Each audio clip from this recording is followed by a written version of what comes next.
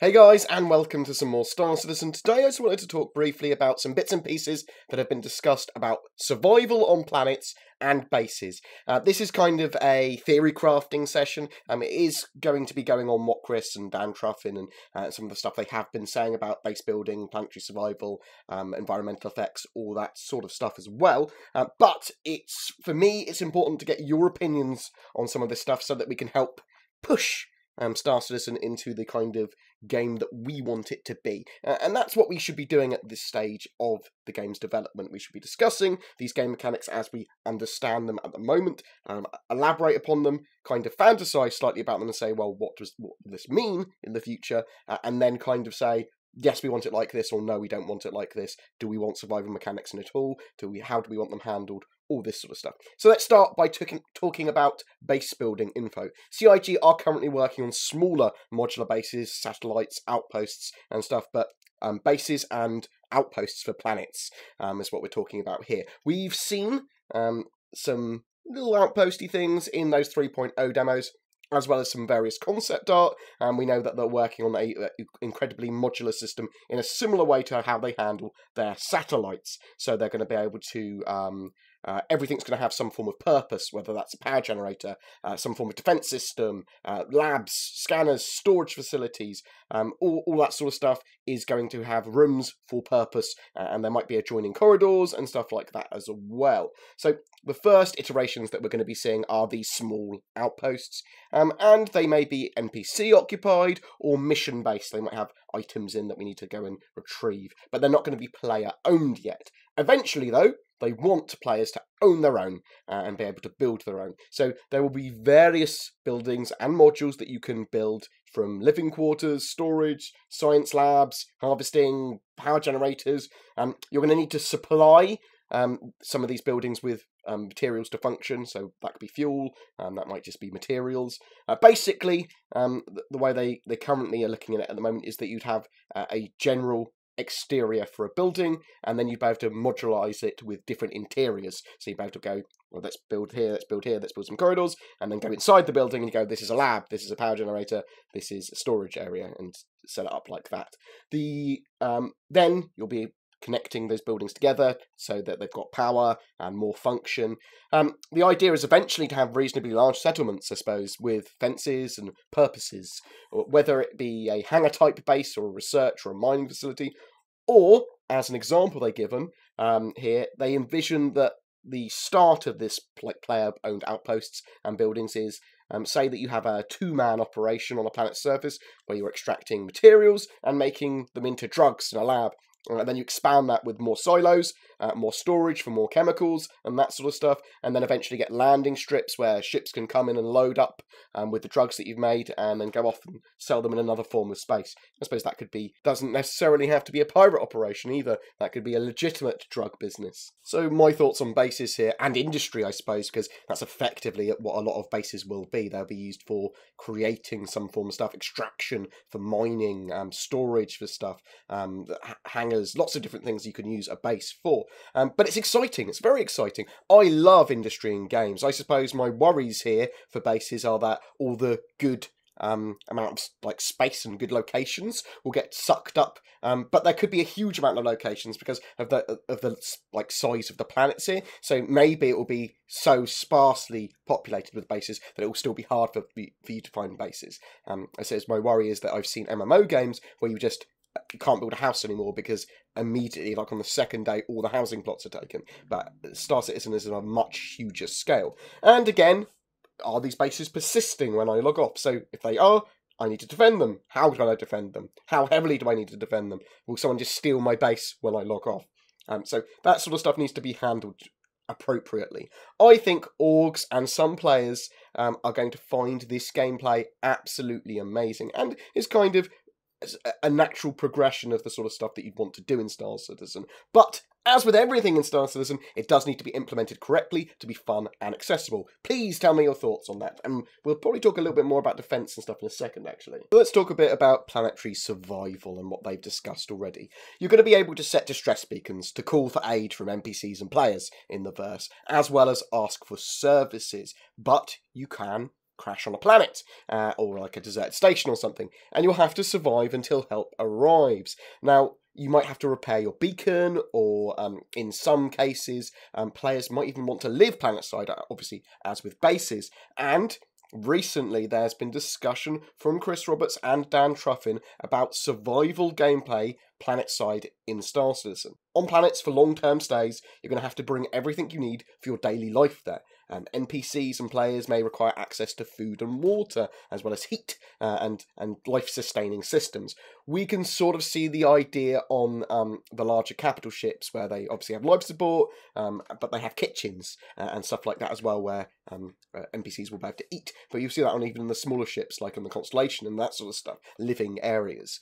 Starvation may be a thing. Dan Truffin said, it won't be like, oh, you've crashed, you have no water, you're dead. It will take a while. We'll give you some ample opportunity to find something to eat or hunt or something, or even steal other people's resources, or calling for someone to pick you up. But if you're still there after a few days and not eating, not drinking, your health will start to degrade to the point where you might die. Risks and environments on planets. So there is going to be a huge amount of ecosystems, terrain, habitats, and all that sort of stuff they've already got planned and in most cases created for planets, including their own weather, hazards, gameplay.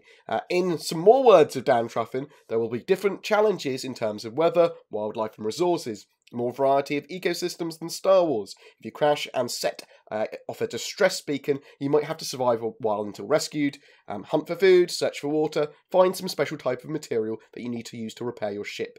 Environmental variability is not just cosmetic. It directly benefits the types of gameplay available. Reduced visibility from weather, impaired navigation due to radiation, natural gating limiting what the player can do due to their equipment, all that sort of jazz.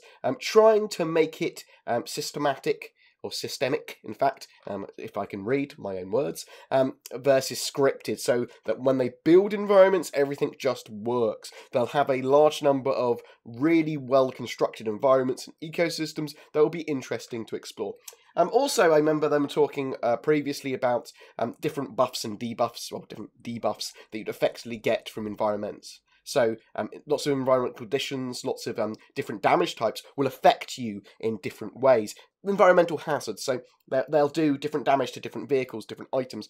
Acid might corrode your vehicle or weapons or items in certain ways that cause them to break down. Sandstorms might cause ballistic weapons to jam, that sort of stuff. You get that kind of occasional problem due to a specific weather condition. Some planets, as I said, they might have an acidic atmosphere and not suitable at all for long-term stays of players or building bases at all. Some will cause you damage to your equipment, your vehicles, and there will be forms of mitigation to a lot of this stuff as well. The correct suits, the correct upgrades, the correct modules and stuff in vehicles. And they've talked previously about various different types of weather that they can do in system at the moment. We saw sandstorms, they've talked about meteor showers, and they've talked about a full weather systems across planets. And planets are going to be entirely different based on where they are in a solar system, how close they are to the sun, lots and lots of different things going on with their biomes. They have talked about possibly doing natural disasters and stuff in the future. They've said it's incredibly hard to do stuff like volcanoes and stuff where there's like running water or lava and floods and stuff. They're going to be quite hard to do. But there will be water on planets. There will be ability to swim. There's going to be boats. There's going to be eventually, hopefully, explorable underwater. That's what they want to do, but not in first iterations of things. Wildlife as well. So this is a major thing on planets. This could be a hazard, a source of food, or a source of value in science or biodata or other materials on planets, maybe even farming.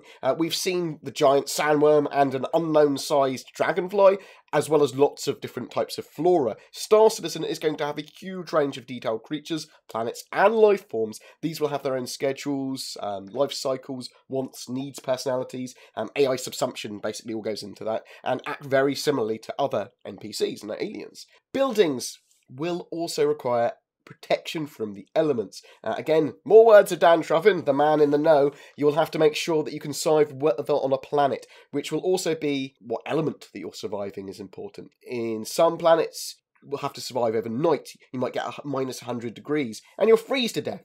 So you have to have power to power heaters to keep your base warm enough for you to survive the night. There is a missing link in all of this that Sean Tracy's actually discussed, an important issue that they need to get correct, and that's ground to air. So infantry can't touch ships in Alpha 2.6.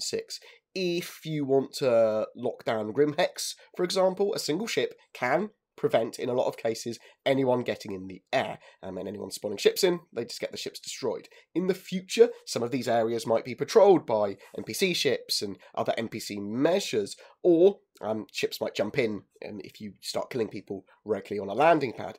But planet side, and we saw how effective the Freelancer was in the 3.0 Gamescom demo at just wrecking someone. Now, obviously ships might not be able to get into every situation, but there is a missing link here, and that is those ways of taking out vehicles, ways of taking out spaceships with ground-based weapons. So Titan armor and vehicles is one. They've mentioned it would be easy to put tracked vehicles into the game, the tech is already there, but vehicles in general could have more of a chance against ships if they have the correct weapons and gear, and the same goes with Titan armor. This is a big suit of powered armor, we don't know exactly how it's going to work yet, they're still building it into the game, but it's for infantry. The assumption here is that it's going to be very powerful, it's going to be on the ground, and it's got big guns, pew, pew, pew, and at the very least, vehicles and Titan armor may be able to think ships to think twice before engaging or something, or at least be able to chase them off in some situations.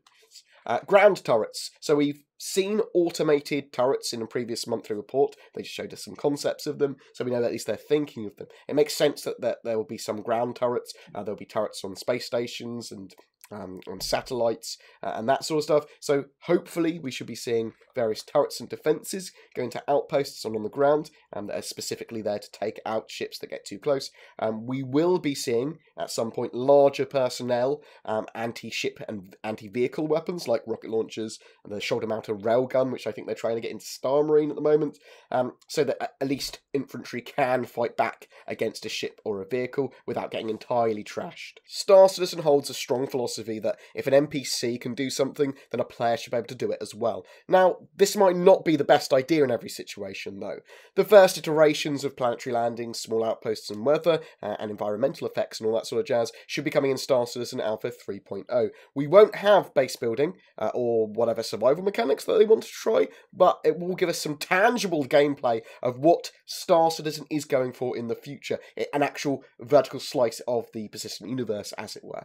It's very important that backers and potential players talk about what they want from the game in regards to mechanics, especially in regards to survival. I'd be happy with NPCs and bases requiring access to food, or if you bring it in or whatever to store it there, or NPCs might charge you more if they have to go and get food themselves effectively and you don't have it on site. They'll charge you a lot more. They go, I'm not standing for this, I'm going to call in a space pizza, whatever, something like that, you know. I'm not sure that I want to personally eat in game. I don't think that should be a requirement on a planet, but that's entirely my opinion. I like the idea of light survival mechanics, diverse industry, base building on planets, and the ability for those bases to remain relatively safe from other people, and everyone to have access to base building. Obviously, there might be costs there, and risk-reward about if you're doing a big mining operation, that might be quite obvious. And I'm super excited to see ground vehicles, big guns, and other cool weather effects, ecosystems, and stuff like that CIG have created in the future. But what do you guys think? How would you like them to see implement these mechanics? To some players, it's going to be kind of far away from what they want. They might just want to pew-pew on a ship and fly around and do space combat. But you might still crash or have to take shelter on a planet. There's going to be times that you probably will have to go planet side even if you're not intending to. And there are going to be people that just want to live planet side like a nomad. Remember, commenting on any of our Star Citizen videos during a given month does give you a chance to win a ship, and for January that's an Avenger Titan. So please comment and tell me what you think about stuff. It does help me genuinely. Please don't forget to like and subscribe, as that also genuinely helps me. And check out my Star Citizen YouTube channel for Star Citizen news, info, gameplay, Squadron 42 stuff, Star Marine stuff, guides, all that sort of jazz. Take care, and I'll see you in the verse.